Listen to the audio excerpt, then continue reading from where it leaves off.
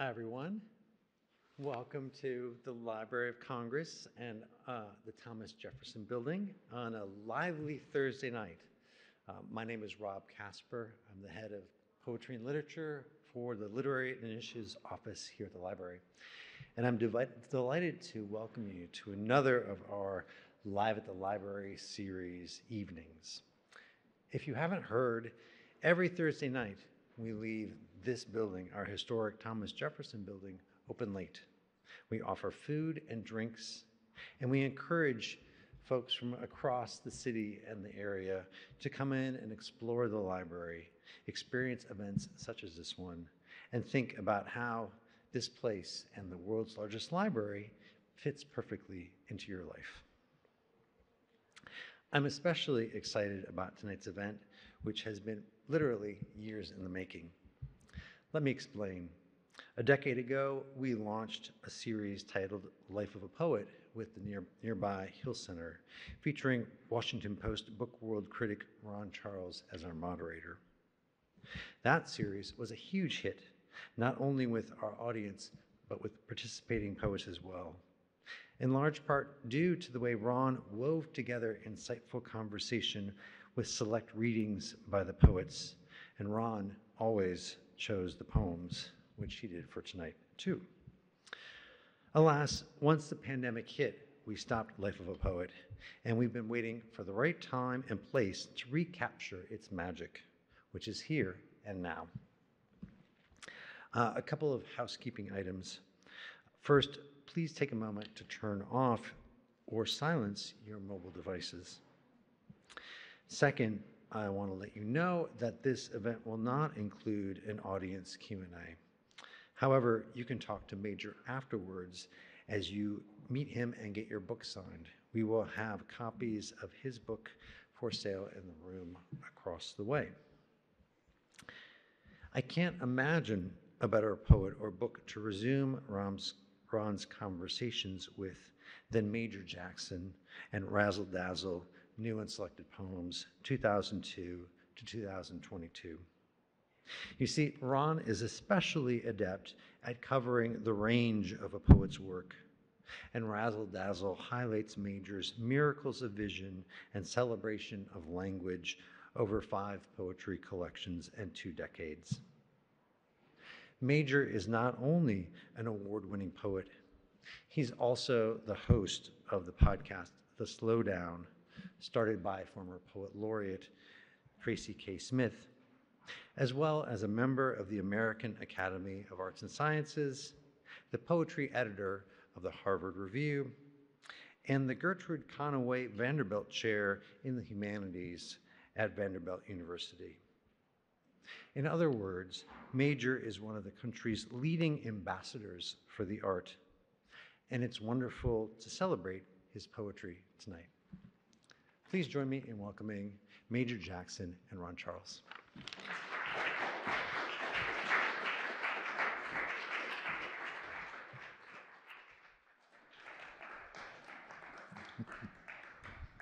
Major, I'm so glad you're here. Man, I've been looking forward to this. I have been looking forward to this. This is my first time we've met, so I prepared a 7-hour interview. They think I'm kidding.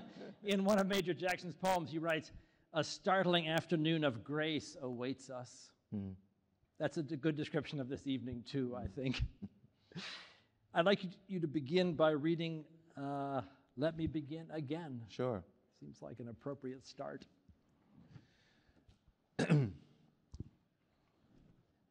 This is the first poem in the book, so it's hopefully setting a tone and as well as an aspiration. Let me begin again. Let me begin again as a quiet thought in the shape of a shell slowly examined by a brown child on a beach at dawn, straining to see their future.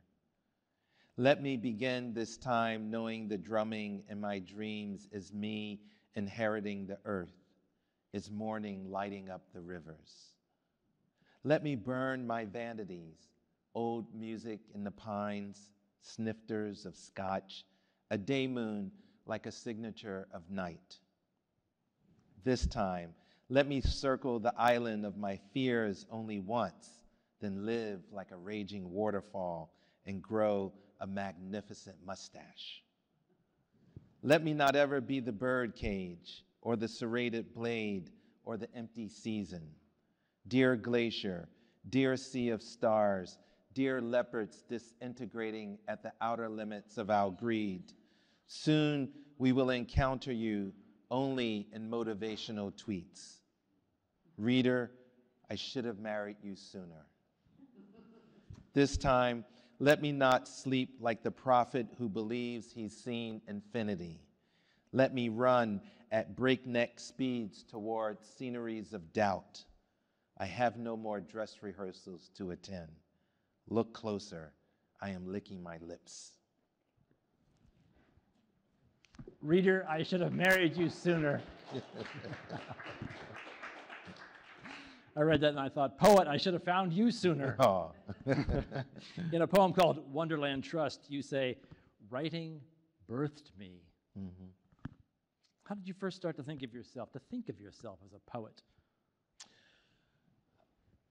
I fortunately had grandparents who raised me, and while they did not have necessarily a formal library, they had libraries, they had books in the home, and my grandmother particularly, who was endowed with the responsibility of raising me and my cousins, on rainy days, we couldn't watch TV all day.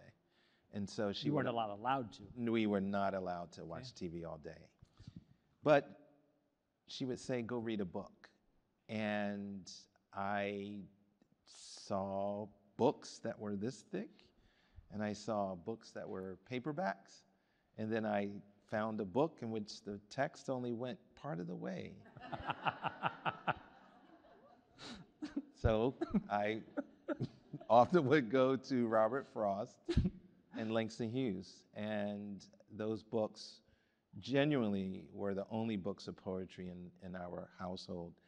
My grandmother picked up books from church basements and flea markets and collected these books. And I really, beyond skipping, finding a way around that requirement, those books became meaningful to me, particularly in high school. I prized myself on knowing a good deal of those poems so that when one teacher got to Robert Frost, I had a good deal of them memorized. Wow. So I think he was teaching Nothing Gold Can Stay and asked someone to read it. And I put my hand up and I didn't look down at the book. And that earned me an A for the whole year. Yeah, that is pretty impressive. In a funny poem called Blunts, you write about hanging out with your teenage friends on a street corner and getting high for the first time.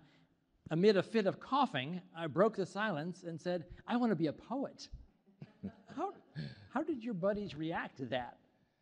I used to say that not all poems are a record of one's life, that poets like to have fun and make things up.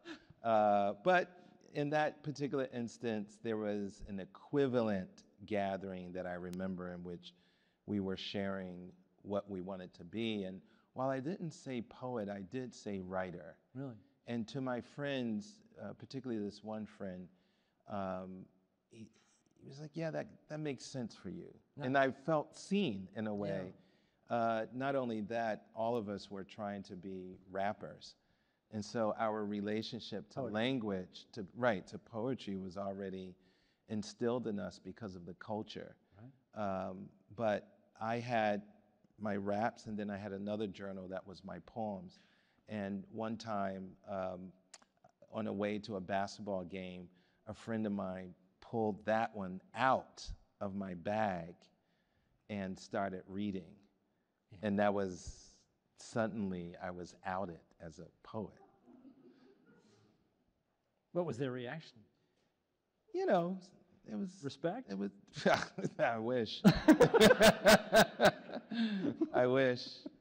No, they laughed, but they also enjoyed it. There was something different about me. And I think if you have a small crew, you define each other by your difference, not by your sameness. Nice. You know.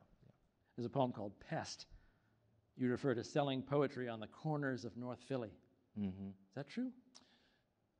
I wish. No, I think in that poem and in other poems in my first book, I was trying to push up against the narrative of young Black men engaged in activity that was perpetuated by media. And so those particular poems early on wanted to leap from mainstream portraiture of young Black men and push towards art, because in fact, many of us were interested in art, either visual arts or wanted to enter into the recording arts. I was, even early on, considering myself an aspiring writer. So to some extent, it may sound funny and surreal, but there was a truth about it. The truth about it. That you were, in a sense, publishing your poems there on the street with your friends?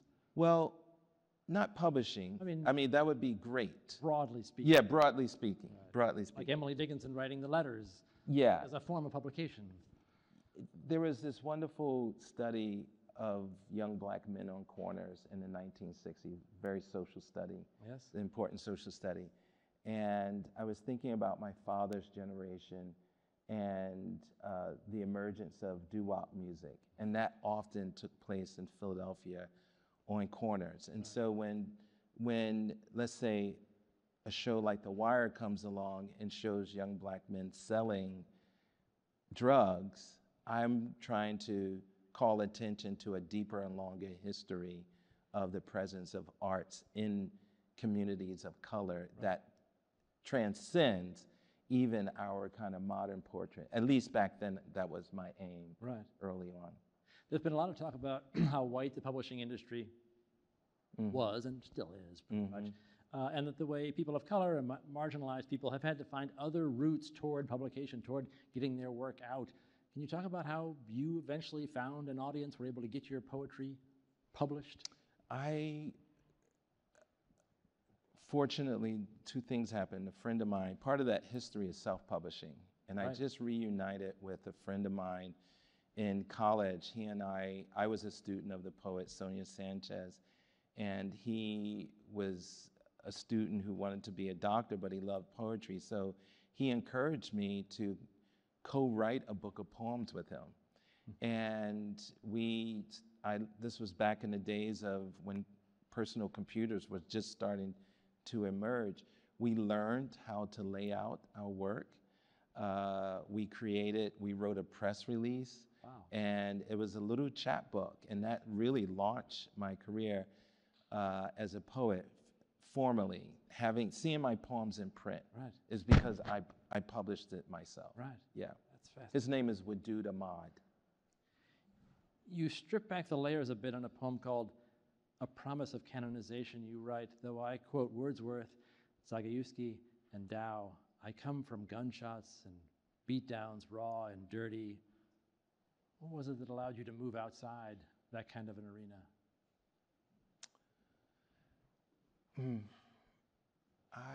To the extent that's autobiographical. Yeah, and it's quite autobiographical. The literature, in the midst of some of the social ills that I bore witness to, gave me an alternate view, gave me a lens by which to understand, and not what critics and teachers might say, which is escape. Reading was not a form of escape. Reading was a way for me to put in context something larger that was at play that led to some of the economic disparity in my community, the emergence of drugs in the 1980s in North Philadelphia and other similar cities, and also the imperative, for me at least, to kind of integrate a vision of art that was profound to me. Like, I walked around with collections of poetry in my backpack. Something about the thin volume of that. It was important for me to bear witness to that moment, but also to make myself an apprentice to the art and be surprised by what was inside of those books. That was enormous for me. So it was an escape.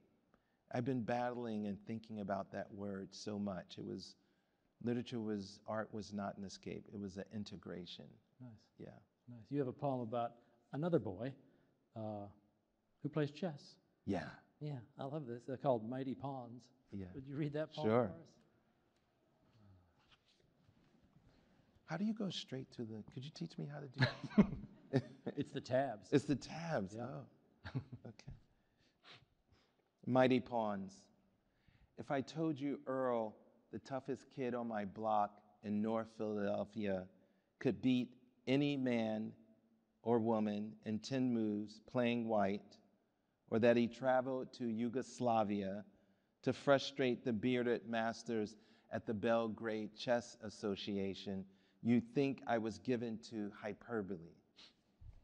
And if at dinner time I took you into the faint light of his Section 8 home, reeking of onions, liver, and gravy, his 6 little brothers fighting on a broken love seat for room in front of a cracked flat screen, one whose diaper sags, it's a wonder it hasn't fallen to his ankles, and the walls behind doors exposing sheetrock, the perfect O of a handle, and the slats of stairs missing, where baby boy gets stuck trying to ascend to a dominion foreign to you and me, with its loud timbales and drums blasting down from the closed room of his cousin, whose mother stands on a corner on the other side of town all times of day and night, except when her relief check arrives at the beginning of the month.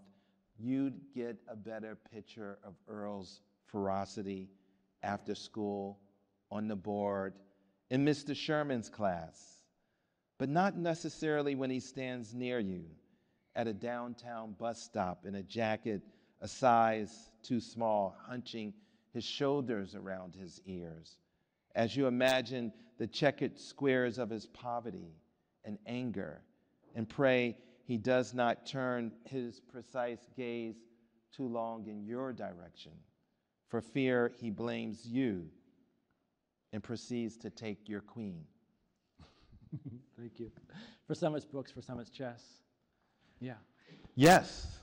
Yeah. I mean, that is true, actually. The gentlemen that I grew up with in Philadelphia, some played basketball, others played chess, and they were very, very good. So much so that Hollywood did a B-rated movie of them. They were known as the Bad Bishops. Hollywood turned them into the Mighty Pawns. You can hear the symbolism of that. Yeah. And it starred the guy that was in, he was in a TV show. You would recognize him. But it was an interesting movie to see these guys' lives, who they really did travel the world. There were articles written about them because they were so good. And the marvel was that they were from this disadvantaged community background. Very nice. Yeah. You mentioned your grandmother and your grandfather, but there's one poem you write, I'm sure my grandfather would be ashamed of my hands, for they carry nothing and are as soft and downy as feathers. So was it kind of hard? I mean, to think of a profession like writing or poetry with a grandfather who probably did not think much of that as a profession? My grandfather, born in the South in the 1917, worked as a bricklayer, and he worked for... Which is the opposite of poetry. That's right. He worked for Grace Kelly's father, Kelly Brickwork in Philadelphia. And yet, he also served World War II, and yet he was very proud that he read because he had to drop out of school. Right. And that insistence on literacy was very strong in my household. So even though I, at least in that poem that you're referencing, put us at opposite ends, I think ultimately, truly, he was really, really proud of me. He was around for the first book, but not the second book. And he used to carry that book to the barbershop because we shared the same name. His name was Major Gooch, and I was named after him, Major Jackson. And a poem of mine was published, the first time he did that was, a poem was published in the Philadelphia Inquirer, and it was about one of his friends, Mr. Pate's barbershop. And he took it around and said, look at our name in there. And when you have these gentlemen who are not used to seeing themselves in literature, right, it's a very powerful thing. Yeah, that is. That's very sweet. Yeah. I want to talk about why you write poetry by hearing you read a poem called "Why I Write Poetry." Oh. This is well, you can describe the structure of this poem will be obvious to you, but maybe you could get a technical name for it. Sure. So, why I write poetry, I should say that this began as a moment on an airplane. When I used to teach at NYU, I would fly down on a very cheap flight early in the morning to New York. And often it was the 6 a.m. flight. Often I was tired. Often I wanted to just go to sleep as soon as I sat in my seat. But occasionally you get someone who's very bright and like, your neighbor, and he asks, we start talking and, what do you do? What do you do? And I told him, if I want to talk, I'll say I'm a professor of literature. And then they'll say, oh, what do you teach? And then we can start. But if I want to go to sleep, I say I'm a poet. And then I can start making my little pillow, because that just shuts everything down. But this one guy was adamant. Like, just as I'm going to sleep, he goes, but why? And I have to admit, I was stumbled for a moment. I was like, why do I write poetry? So when I got into my office at NYU, I wrote this poem, Why I Write Poetry. Because my son is as old as the stars, the form is anaphora.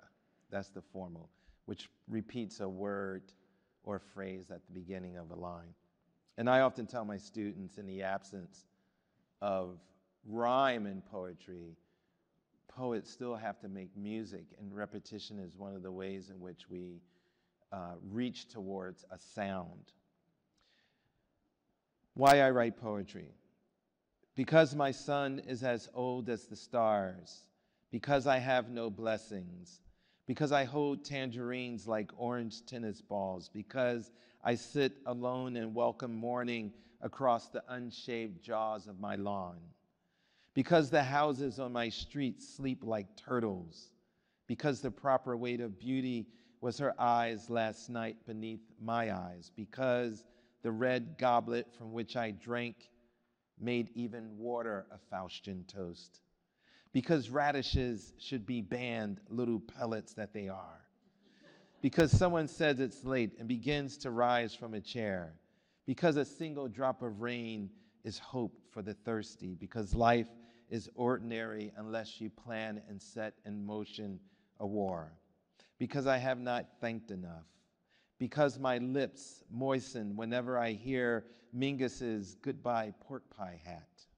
because I've said the word dumb fuck too many times in my life. I probably should have skipped that one. You can do it. Okay, We're all adults. Yeah. We're adults. Because I plant winter vegetables in July, because I could say the morning died like candle wax and no one would question its truth, because I could say because I relish being sent into the coat room in 3rd grade, where alone I would turn off the light and run my hands over my classmates' coats as if playing tag with their bodies. Because once I shoplifted a pair of Hawaiian shorts and was caught at the Gallery Mall. Because soup reminds me of the warmth of my grandmother and old aunts. Because the long coast of my dreams is filled with saxophones and poems. Because somewhere someone is buying a Rolex or a Piaget. Because I wish I could speak 3 different languages, but have to settle for the language of business and commerce. Because I used to wear paisley shirts and herringbone sports jackets because I better get it in my soul. Because my grandfather loved clean syntax, cologne, Stacey Adams shoes, Irish tweed caps, and women, but not necessarily in that order. Because I think the elderly are sexy and the young are naive and brutish, because a vision of trees only comes to wise women and men who can fix old watches, because I write with a pen whose supply of ink comes from the sea. Because gardens are fun to visit in the evenings, when everyone has put away their coats and swords, because I still do not eat corporate French fries or rhubarb jam. Because punctuation is my jury and the moon is my judge, because my best friend in 4th grade chased city buses from corner to corner. His father could not stop looking up at the sky after his return from the war, because parataxis is just another way of making ends meet. Because I've been on a steady diet of words since the age of 3.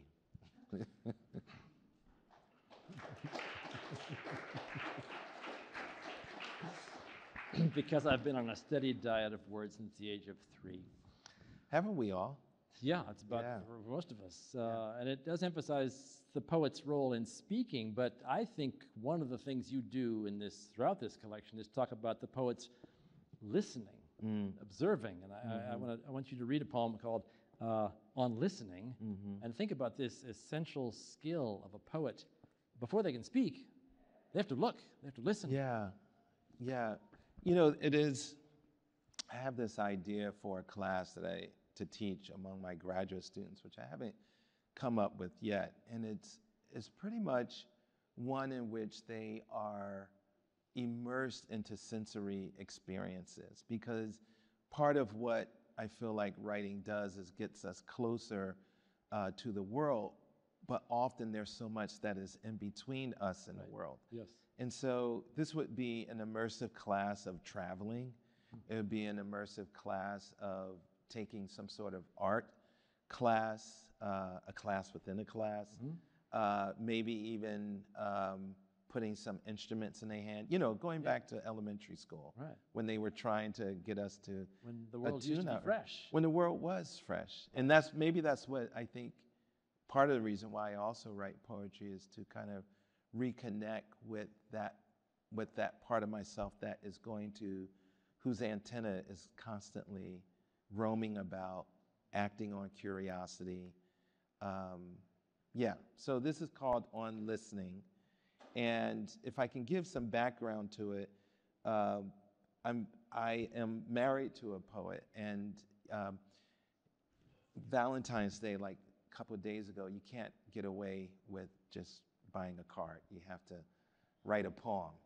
And to some extent, you have to try and outdo each other. That's the other secret thing about this. So, On Listening. If you could listen to my thumbs, then you'd hear the history of oranges. And if you borrowed your neighbor's corkscrew, you'd hear all her sorrows. And if you rode your tourist bicycle northwest along Rue de Lyon, arriving at Place de la Bastille, you'd hear 3 centuries of curses, the Jacobins testing their aging throats. And perchance your eyes, widened by love, took in the whole sea that is your wife's mind. You'd brush and shake the sands out of her hair, collect them in your lap, then jar the beige ground so you can study their infinite light. You need not enact silence or testify with a tongue like a yoke with no fire beneath it. Just let the little grains of your voice blossom like a crest of pine tops, then eavesdrop on your blood, flowing over sinew and marrow. This is interesting. I don't know if you had a question about this poem, but a part of me wants to kind of talk about the listening leads to speaking. And I think often I try to honor how the mind wanders at some point. Like I think I'm an image-driven poet.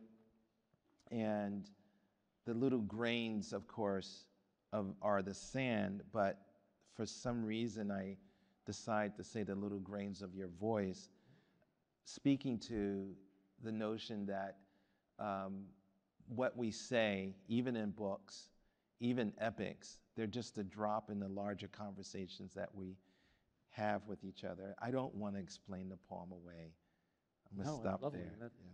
That is the line I wanted to ask you about. Oh, look at that. Look at that. But what I like about that poem is that it makes us listen. It makes us see more. I mean, all great poetry does. Yeah. There's another early poem I was just thinking about. In the first book, there's a poem called How to Listen. And this did take place. There was a guy who stood on a corner in Philadelphia around the time that the state closed all the mental hospitals. And a good number of those folks wound up in Center City, Philadelphia.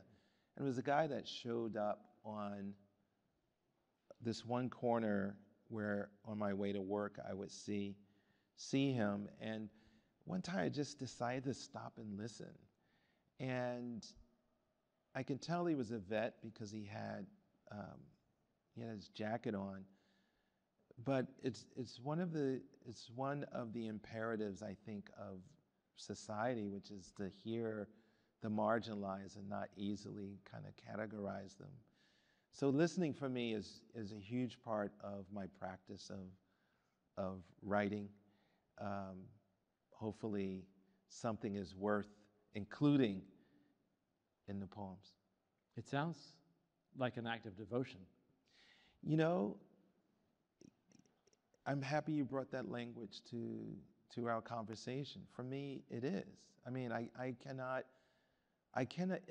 think faith is one in which there's not easy explanations, but faith is one in which you travel and traverse your curiosity about the world and follow through on where it leads you. And sometimes it leads to more questions. Other times it leads to a portrait of either your interior or the world around you that feels like prayer, that feels like devotion, that feels like chant, that feels like conjure, all of that. Right. Yeah. You think of a parable like the Good Samaritan. It's a story about noticing, about being willing to look. Yeah, I mean, you know, the Good Samaritan, that's very interesting. Everyone else just walks by. Yes, particularly in the modern age. Right. And that may have to do with Right. whether or not we are cultivated Right. to Not pay much has attention to each other. 2,000 years, not much has changed. Yeah. Desperate to learn all there was to learn about my heart, I sought out the ragged men and women sitting on park benches. That's really lovely. Your poetry is marked by such irrepressible energy and exuberance and delight. Why is that? Where does this joy come from? What sustains it? You don't have to answer that. Just a few of my favorite lines. I am zealous for the taste of my life. Whichever way our shoulders move, there's joy. I've subdued the stallions raging in my blood. That's the only line I do not believe in your poetry. You have not, in fact, subdued them. In a poem called Poem with Borrowed Image from Marc Chagall, you write, some days I scatter fistfuls of stars out of words. That is a perfect description of your work. But there's nothing Pollyannish about it, as you've heard. A poem called Ode to Everything begins with the ice cream cone building a paradise in my mouth. Sounds, sweet, a little frothy, but goes on to allude to a neighbor sitting vigil with someone who's dying, to the fields of World War I, to the scar on a friend's face. I want him to read that poem now for us. It's an ode to everything. So I have this ongoing invisible job description for poets. You have to write a sonnet. Everyone knows that. And you have to write an ode, a poem of praise. And in putting together 5 volumes selecting, I realized that I never explicitly wrote a poem of praise, although I do consider the work to kind of acknowledge a great deal of what I feel gratitude for. So I couldn't settle on anything, so I just wrote Ode to Everything out of laziness. Somehow, I have never thought to thank the ice cream cone for building a paradise in my mouth. And can you believe I have never thought to thank the purple trout lily for demonstrating its 6-petal dive, or the yellow circle in a traffic light for illustrating patience? My bad. In my life, I have failed to praise the postman, whose loyalty is epic, the laundress, who treasures my skinny jeans and other garments, and the auto repairman who clings a wrench inside my car, tightening her own music. Were my name called and I were summoned on a brightly lit stage to accept a little statuette after staring in utter disbelief, I would thank my dentist, as well as my neighbor who sits vigil beside the dying far away from the lights, and my 4th grade teacher who brought down 3 tape rulers on my hands as punishment for daydreaming out a window during the exam I already completed. Mea culpa. Now that I know the value of the peaks across from Flanders Hill, I will forever express reverence for their green crowns. I will never fail again to say small devotions for the scar on a friend's face that lengthens when I walk into a room. You know, that last image, someone was like, I don't get it. I said, they're smiling. Right, of course. They're smiling. I keep talking.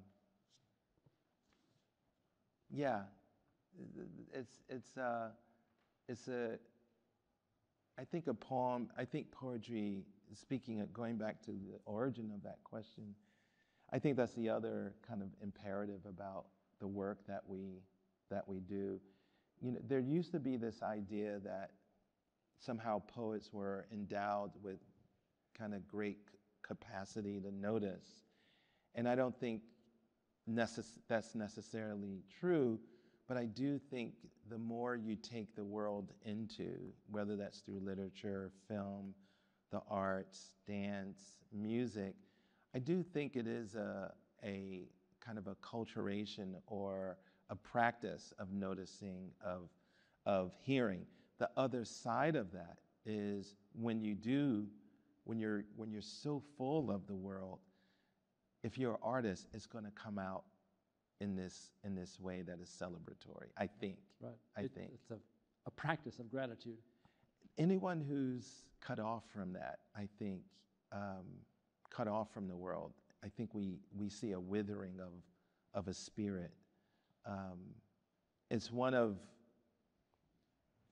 not to get into pedagogical statements as a teacher, but I'm so invested in my students' growth, not necessarily as great sonnet writers, but writers who are going to notice and hopefully carry that into their work. Nice, very nice. Yeah.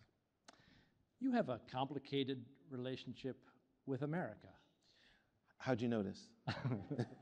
What made you say that? In a poem called Stand Your Ground, which is a very loaded phrase, contains this exasperated line, America, I've had enough. You've written a devastating prose poem about the killing of Michael Brown, Ferguson, Missouri, in 2014. You reframe Brown's death as a long sleep, which is both bitterly ironic and deeply devout, as a reference to the gospel account of Jesus saying, he's not dead, he sleepeth. Can you speak about the way the killing of Michael Brown and the protests that erupted after that made you think perhaps differently about the function of poetry, the purpose of poetry, your poetry? It didn't make me think differently. It reaffirmed an inheritance of poetry from the poets that I had been influenced by.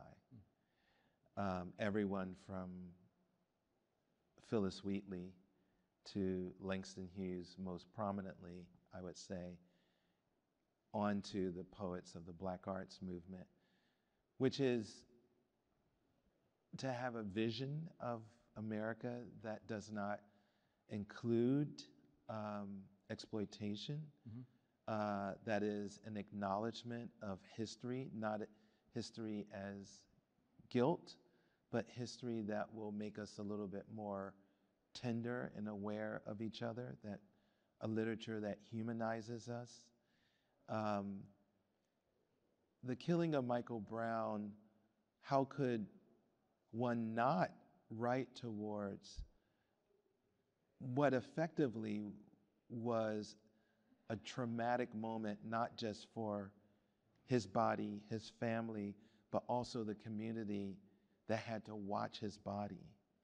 And that, for many of us, was the equivalent of during Jim Crow years when there were a rash of lynchings, leaving the body there as a forewarning for anyone who wants to step outside their place. It's hard for me not to connect those particular moments, and yet others have already done that work. Langston, even the poet of the Harlem Renaissance, who I've edited a volume of for Library of America, County Cullen, has an anti-lynching poem. So I could not do that. What I decided to do was turn to our history of fables and think about the enchanted figure who's asleep. Later, I bring in the Lazarus reference in that poem. But that particular poem was really hard for me to write. I think anyone who was writing in response to the trauma of killings of young people, people of color, it's not a fun topic to take up. It's very emotional. Some of it is, in writing that poem, I needed to say, in the other poem that you referenced, I needed to say that for myself. I needed to come to an understanding of how this work, the process of writing towards justice, the process of writing towards the earth, towards our human spirit, is really healing for me as much as I hope that it makes a contribution to raising our consciousness and awareness around these topics.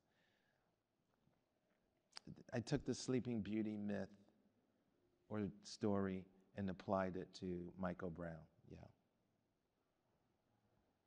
I want you to read that poem on your own. Yeah, please.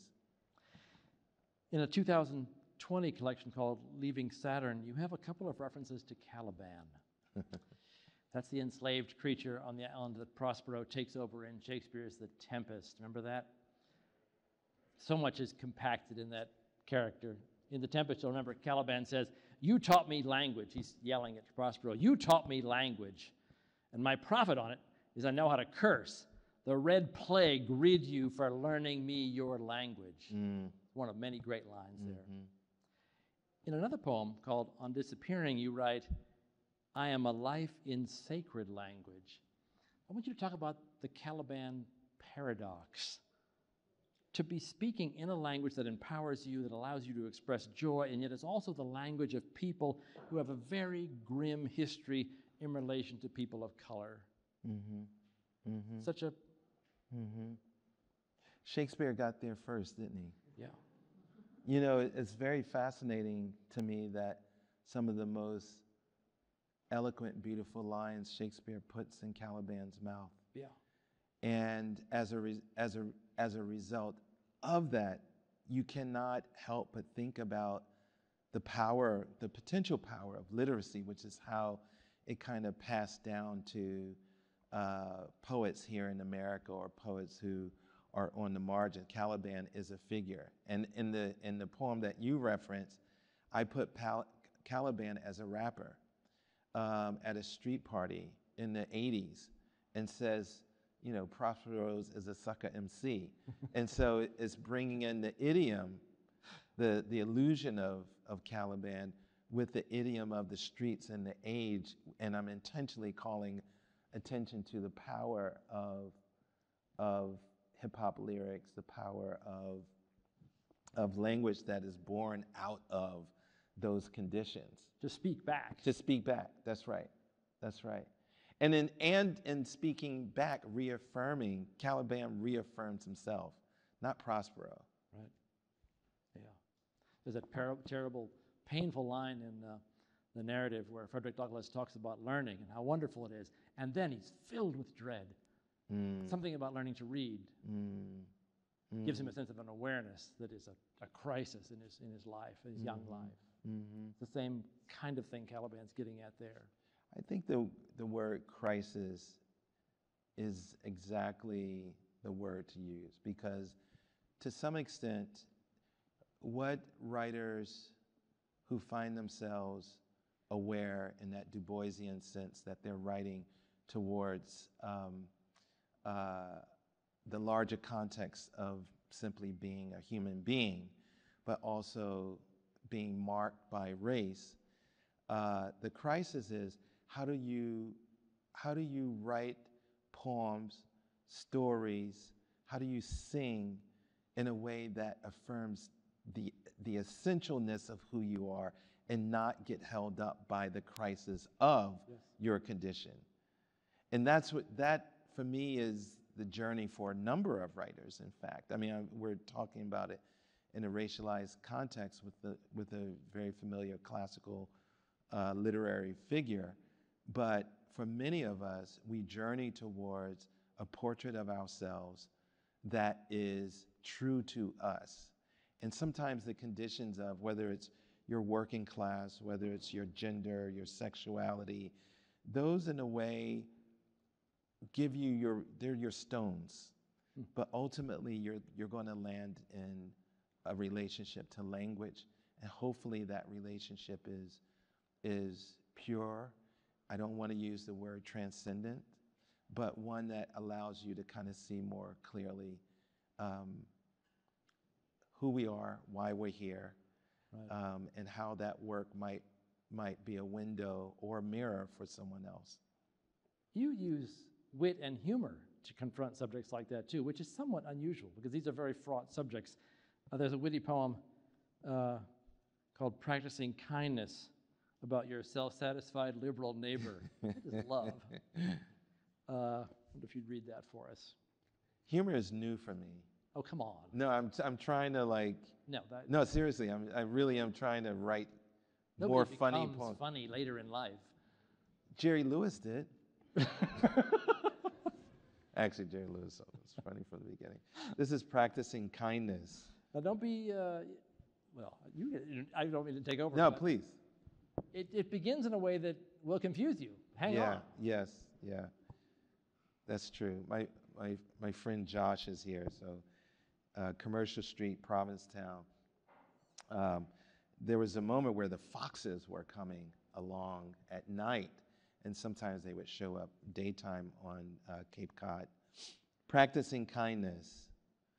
It is wrong of me to speak ill of the whistle pig, or the badger, or the Siberian chipmunk, who engineers a complex city of burrows and galleries and pours all her life into managing her hungers across the seasons, whose foyer to polyphagic heaven is a fallen maple from 8 winters back off Sparrowhawk Road. And equally, it is wrong to demean the long-snouted red fox, friend of the Kalanak and master of her errors, who lopes down Commercial Street in Provincetown at night, taking in the gently lit landscape paintings of dunes in storefront gallery windows, or reproductions of the Pilgrim Monument, which strongly favors the Torre del Mangia in Siena, which had me shiver upon first sight while driving the hills of a Tuscan countryside the summer of 16. And I'd rather not pass a disparaging word against my neighbor, who randomly yells from his car that I'm first to integrate his neighborhood, which is his way of saying he does not see our black and brown neighbors. For example, Rumana, a third-generation Bangladeshi American who's my physical therapist and lives 2 blocks away, or the Hawaiian med student who never fails to wave on his jog to love circle. My neighbor who has lived in Nashville his whole 75 years and inherited his piece of prime and strongly believes he's stepping into the 21st century by complimenting me on a perceived upward mobility while holding up traffic. In great perturbation, I simply yell over the honking, "Go on.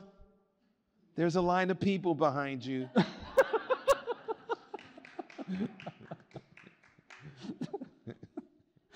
It's so great.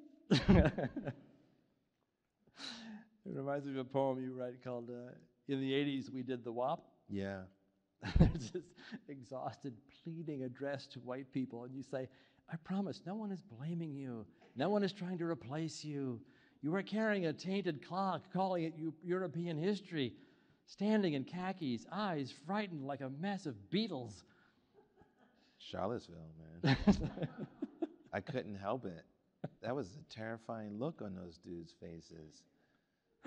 You will not replace us. Come on, y'all. Really? I'm sorry. No. I mean, there's some moments you have to write poems. Exactly. Yeah. Yeah. No, it's And laugh. It is. It is horrible and absurd. Yeah. Yeah. I learned a word. I learned many words from you, but this was not an English word. Eleutheria? Eleutheria. It's Okay. Greek. Yeah. Greek word meaning liberty? Liberty. Particularly the stamp of liberty Stamp. on a coin or paper. Yeah. And if you read this poem, it goes right to the heart of. How'd you feel learning it? I The felt new word. like I should have learned it long ago as an American. It sounds like the central word of our whole political Yeah. ideology. Why didn't I know this word? Yeah. Why isn't it on coins? I asked that question because, for me, learning words is like that's the juice. That's the fun. You know, I have a OED and I love diving into it. Someone was making a point today over lunch about how they want to get rid of their devices because you just go down rabbit holes. Right. And she was looking up a word, and then that led to another word, and her husband said, you would do the same thing with a dictionary. And then we both agreed it would be a lot slower, you know? It was like, you know, but I think, because there is a critique of poetry being arcane, that sometimes people put in, you know, $10 words when a $5 word would have sufficed. And I think for me, it's part of the pleasure of reading is it's not meant to make poetry nor language is meant to make us feel inadequate in any kind of way. In fact, it should open up possibilities. And that's one of my big beliefs about our political discourse is that it returns to well-worn language and familiar constructs. And language should kind of clear a pathway for us to kind of renew ourselves with each other and definitely with the materials that allow us to kind of express who we are and express our feelings and our desires. Yeah, here. Yeah. And I'm speaking to the choir. yeah, I totally agree with you, of course. And if you'd call the poem Liberty or even Stamp of Liberty, that does not convey the same gravitas, the same history, right? Same. I hadn't thought about that. So, I mean, Yeah. you think of all that as you hear this poem. Eleutheria. There was so little to say of the iridescent grackles above the courthouse, or the architecture of secrets below, like a fragile vocabulary, or the inundation of idols when winter thawed, whatever was hidden out of loneliness. What if we were changed at least once by nights of rain, by drunken bees in a glade of tufted vetch, by the fly-tormented psalms of Blake edging further into the breath of our knowing? This is a country with a single dream. All the counties and all the town meetings and all the demonstrations amount to a sole creation. Last night, I pictured our shadows liberated from human forms. We know the color of freedom. I've effaced the shade of maple, pressed like an encyclic leaf in a book from another century no one reads. I'm imagining your fingernails, the great potential of your profile, how you may never hear the gentlest parts of my tumbling out of clouds. Sometimes we call it beauty, we the martyrs. It's a great poem. Thank you. I've effaced the shade of maple pressed like an encyclic leaf in a book from another century no one reads. We know the color of freedom. Do we know the color of freedom? You know, we may forget it sometimes. I think, as we know, when this country was founded, the great contradiction, as we're discussing freedom, we also are enacting bondage. We know this history. And for many years, it activated a sense of purpose. I guess I'm writing towards, in that line, the fact that we're losing a sense of that because that history is being weaponized against us to separate us from each other. It's Black History Month. That was a struggle. It was a struggle for us to kind of see something about a vision of a country, the possibility of a country, and to remind us that the least wise among us define who we are. That anyone, I don't need to replicate the values that this flag represents, but the literature aims towards that. Our education aims towards that. One thing I will say, I don't think reactivating civics classes is going to do it. It's going to help. But if you reactivate civics classes without the vision of the long history of struggle, the students are going to get empty rhetoric. And I guess I'm trying to write poems that push against that and hopefully kind of remind us. You do. It's lovely. Thank you. I want you to laugh too at the same. I want us to be connected by laughter. I want to end with a poem called Invocation. Yeah. A poem that was written during the global health crisis. And it was that also the protests around, well, you'll hear it. Invocation. Down here, we have inherited an arcade of stars. And what kindness that can stop a bomb. We want intelligence that survives mutations. No more rallies of hate. No more stone mountains. Just proliferating peaks in the presence of friends like magical wands. We want the father in the park running behind a child pedaling into her future. We want to turn a corner and stumble upon the muted concert of two people in an embrace with entangled eyes. We want to hear a faraway train whistle cast a spell on the coming night. Back in that faraway land, we were nurtured once on a dance floor, blazing in some tribal purity, near some bride, swirling in sweaty laughter as we reach for the tips of each other's fingers, streaming their ambient light. Such were the new births of ourselves, breaching horizons like a sting. This is not the ending we imagined. We want to see each other again, strangers walking through curtains of rain, storms lighting up pastures laden with blossoms. What a gift this night has been. Thank you very much. Thank you, Ron. Thank you. Thank you.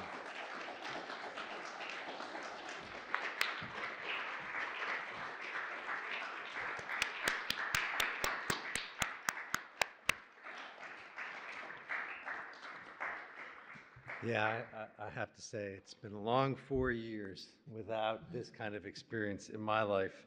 So happy to share it with all of you. Thank you, Ron. Major, thanks for coming here and bringing us back to what we've been doing, what we did once before. Major, I found out when we asked him to come to this first redo of Ron's series, said that he taught Life of a Poet in his classroom. So it's wonderful to have you participate in it, celebrate your poems. I encourage you all to get a copy of Razzle Dazzle. It's for sale in the room next door, and Major will sign your copy. I also hope you come to see Ron do his magic again in April. April 11th, he'll be interviewing poet Robin Schiff, who wrote a book called Information Desk, and there's some real interesting connections to our institution. We will conclude our Live at the Library Black History Month programming next week with a conversation with Carrie Greenidge, historian, with our Librarian of Congress. And of course, I would be remiss if I didn't tell you that on the first Live at the Library Thursday of National Poetry Month, we will feature Ada Limon, our poet laureate, returning to the library to celebrate her new anthology, You Are Here, Poetry in the Natural World. You can find out all about our programs on our website, lsc.gov/poetry. We hope you come back to Thursday nights here, enjoy our programs, and we'll see you soon. Thank you.